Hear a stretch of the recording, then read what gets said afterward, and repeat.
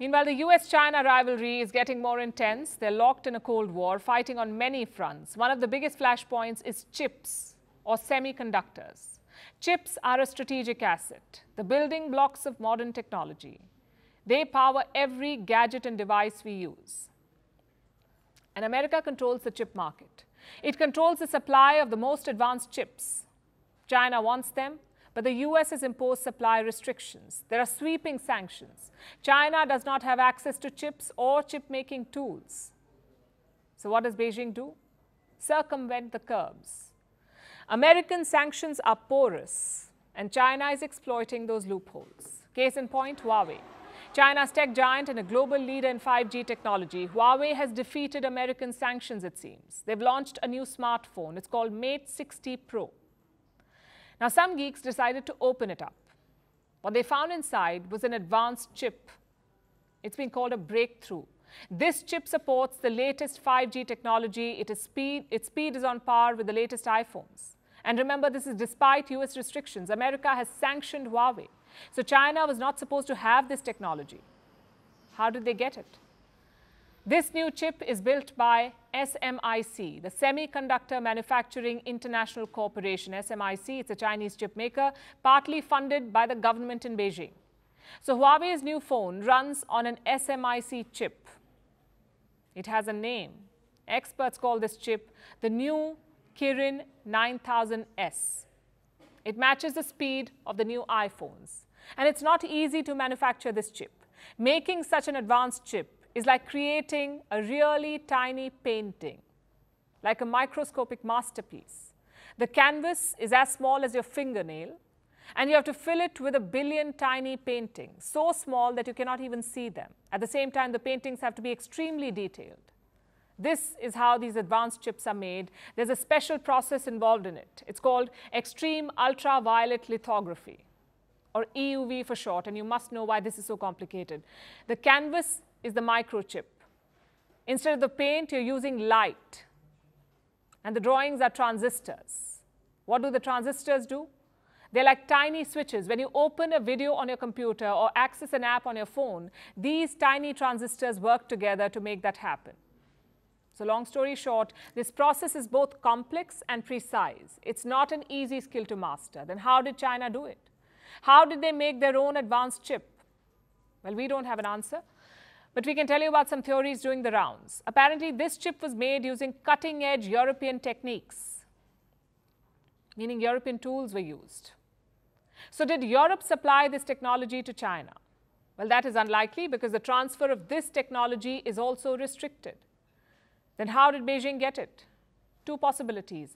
Either China bought the tools before the restrictions came into force, or they stole it.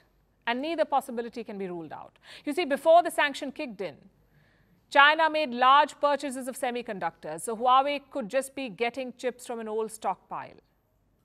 But recent reports also say that Huawei was trying to skirt Western sanctions. It is building a secret manufacturing network.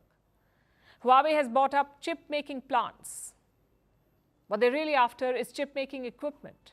And all of this was done with utmost secrecy. Huawei is said to have hidden the fact that it owns these plants, apparently to evade Western sanctions. And the company is clearly getting help from Beijing, including but not limited to state funding. China is said to have given Huawei around $30 billion. What are the funds for? To expand chip production. For Beijing, this is top priority. They want to close the gap with America, and they're pumping in more money. China is set to launch a new state-backed investment fund. The plan is to raise $40 billion, 40 billion, and invest this money in chip making. Where will the money come from? The Chinese state will provide some 60 billion yuan. That's more than $8 billion. What about the rest? Well, we don't know yet, but we do know that Xi Jinping is very keen on the project. He wants self-reliance in technology. The Chinese president is making an aggressive push. In the past, he has pulled up Chinese companies. He said they were not making enough progress. Xi Jinping believes semiconductors are as important for the country as the heart is for the human body. Not making this up, I have a quote from the Chinese president. When your heart is not strong, no matter how big you are, you're not really strong. This is from 2018. This is what he said to some executives from a chip-making company. He wanted them to step up, to do more. And it seems he's got his wish. China is making rapid advances as America's policy of sanctions suffers yet another setback. Now let's turn our attention to another theatre of colonization, the Pacific. Pacific Island nations are in the middle of a new battle, a battle for influence. On one side, you have the West, led by the big brother, America, and its deputy in the region, Australia. The West has long considered the Pacific its backyard. But of late, China has been trying to bring Pacific Island nations over to its side, trying to wean them away from the West using lavish gifts and insidious agreements. The gifts include your usual loans and infrastructure projects, but also unique offerings like a $74 million stadium. That's right, China has built and gifted a multi-million-dollar stadium to the Solomon Islands. These islands are located close to Australia. They're a nation of about 700,000 people and one of the poorer Pacific Island nations. They're set to host the Pacific Games this November. It's the first time the Solomon Islands are hosting the Games, and the stadium is apparently a gift from China. The plan was this. The Solomons would fund 20% of the infrastructure for the Games, and the remaining 80% would be funded by foreign sources. And most of this money came from China. We are talking about investment close to $119 million. That's what China has spent on the Pacific Games. Quite a generous gift, you would say. But China is not known for handing out free money. Countries in its debt like Sri Lanka and Pakistan can attest to that. Then what's the catch here? Beijing says there is no catch, that the stadium and other facilities were given with no strings attached, apart from the fact, of course, that they signed a shady deal, a security deal between China and the Solomons. It was signed last year. China will train the security forces of this island nations like their police force. And they were to be trained with replica guns sent by China. Sounds all kinds of shady and dubious. Why send replica guns? Turns out they were real after all, which marks another twist in this tale really. Is China secretly sending weapons to the Solomon Islands? A new report cites American diplomatic cables. They say these Chinese guns were not replicas. Last year, a shipment came from China. It bypassed the port authorities at Solomon Islands. The shipment was unloaded in the middle of the night with no proper documentation. And all this set off a political storm in the Solomons. That's when the government said that these were replica weapons. They produced replica weapons. They said all accusations were wrong. But the US does not buy this explanation. It believes that China has been sending genuine weapons with unique serial numbers. It's yet to be confirmed, but if it is, it will show China's ambitions. Sending weapons to the Solomons means a closer alignment. Also, a new weapons market for China, creating a dependency and moving in the West's traditional turf. The government in the Solomons denies all of it, of course, and it's not the only country caught in the turf war between China and the West. As you move south from the Solomons, you arrive at Vanuatu, a country of about 330,000 people. It is in danger of being swallowed by the ocean. It's at the forefront of climate change, also increasingly at the forefront of the China-West influence war. Last year, Vanuatu signed a security pact with Australia. It was negotiated by their Prime Minister. The man was ousted yesterday. He faced a no-confidence motion. He was ousted. He was accused of putting Vanuatu's neutrality at risk by signing the security pact with Australia. So he was removed even before the pact could be ratified by his country's parliament. Now a new man has taken charge. His name is Sato Kilman. He says the security deal will have to be revisited. And that's one of the first things that he said after taking office. The new Prime Minister has been accused of being pro-China. When asked about his stance, he said, "We are not pro-West, we are not pro-Chinese, we adopt a non-aligned policy," which is a noble sentiment, but can he really pull it off? The Pacific Island nations are in a unique position. They are being courted by rival powers. They could potentially play the West and China against each other to reap the benefits. But both factions have a history of exploitation. The West and its history of colonization, and China and its newfound love for debt trap diplomacy. If the Pacific Island nations are not careful, all these pacts and gifts could turn into a trap. The gifted stadiums could end up becoming gilded cages.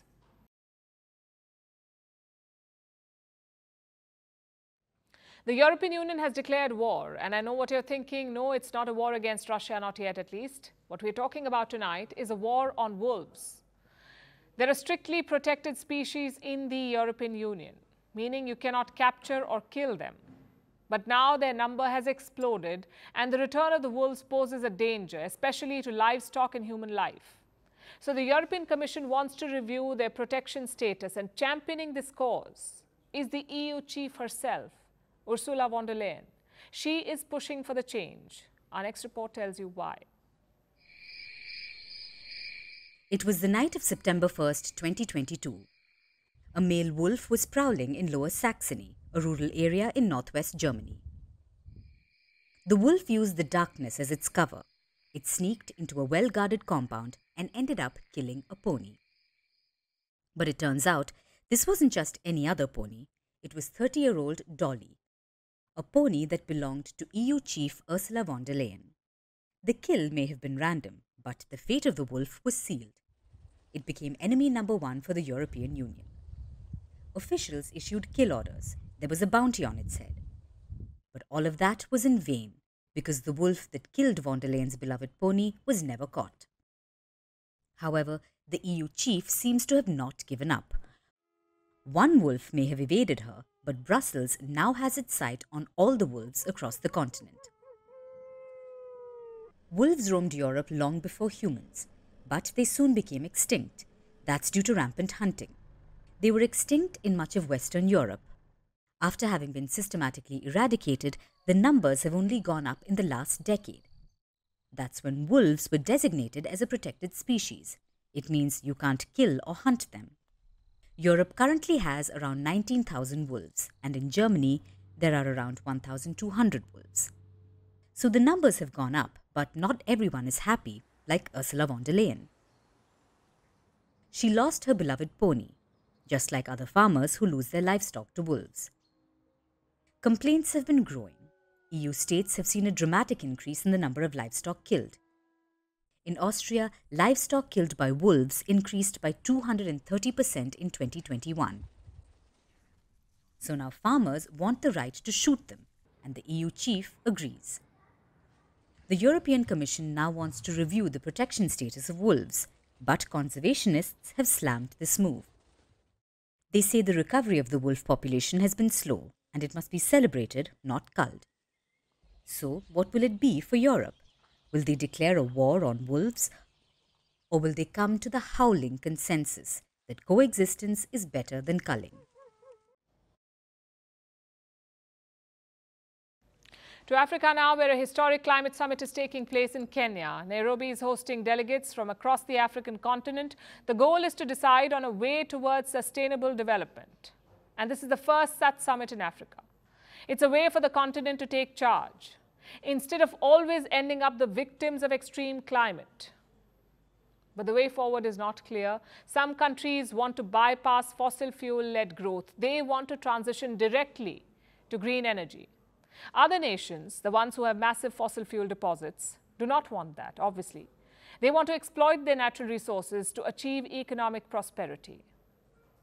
It's a tough debate, made tougher by protesters. People have taken to the streets of Nairobi. They demand an end to energy neo-colonialism.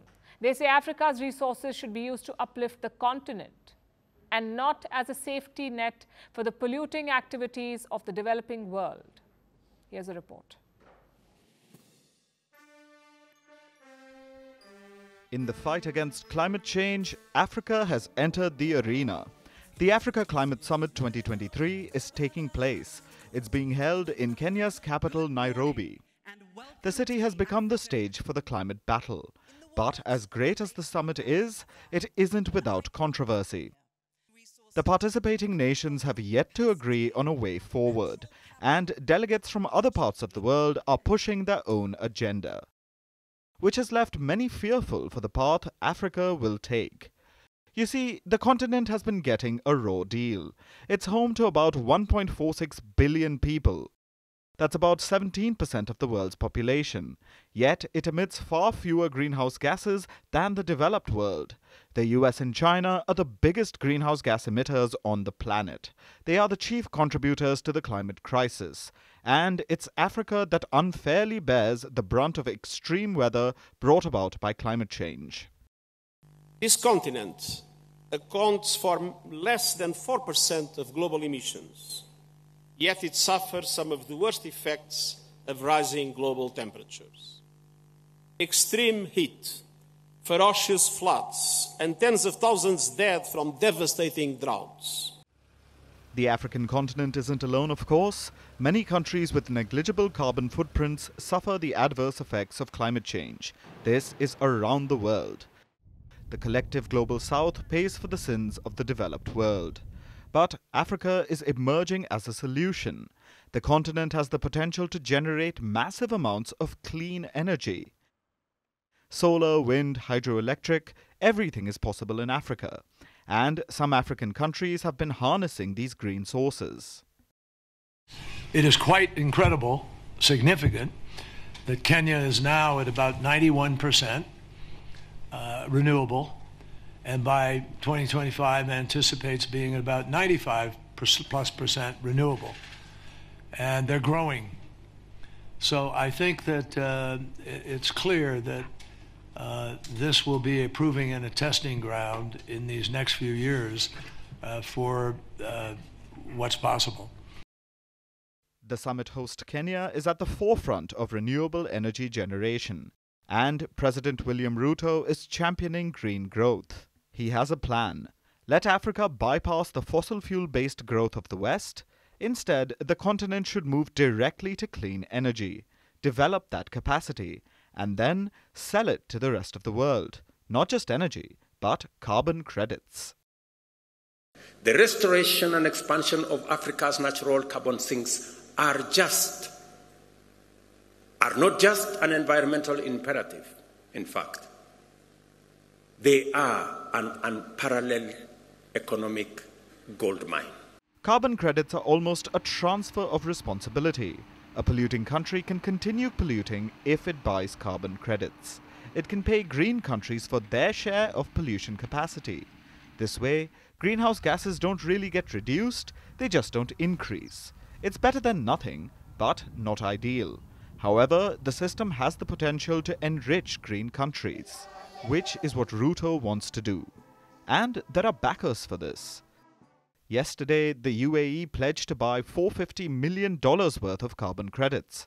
Other nations like the UK and Germany are planning debt swaps and green projects.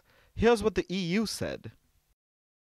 We're not only interested in extracting resources. We want to partner with you to create local value chains, to create good jobs here in Africa. We want to share European technology with you. We want to invest in skills for local workers. This is crucial for the young people. Basically, they're trying to make Africa the green hub of the world, while they continue their polluting ways. On the other side of the debate are African countries with fossil fuel deposits of their own. Nigeria, Niger, Senegal all have oil. They want to use it to enrich their people, like some of the Arab states have managed to do. There are some African nations who have done this, like Gabon, which is both an oil exporter and a very green country. It has a massive amount of forest cover, a potential way to earn millions in carbon credits.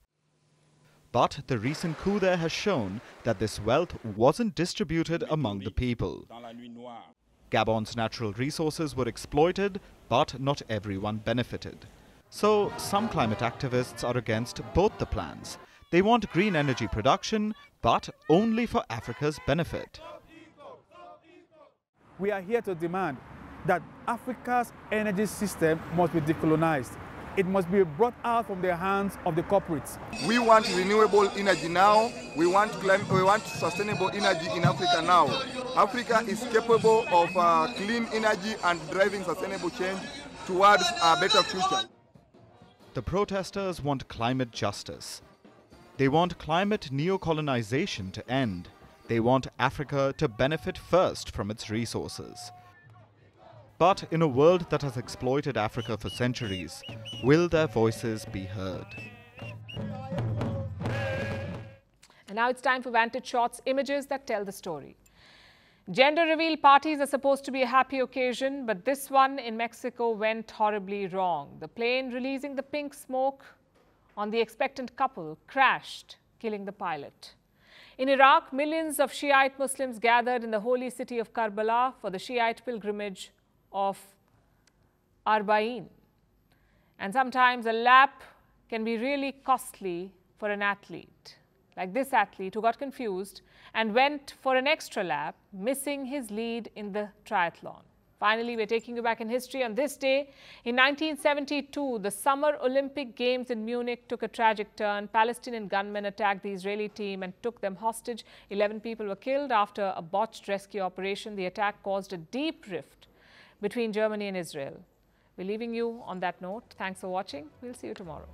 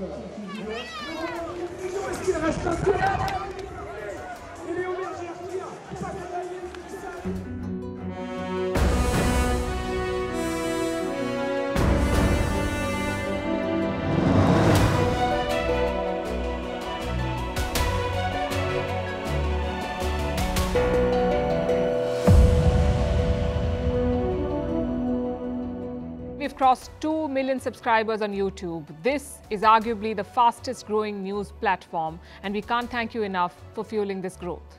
All those of you who join us every day to watch this show and more, thank you. We launched Vantage 7 months ago, and these have been some very rewarding 7 months for us. So from the entire team here, heartfelt gratitude.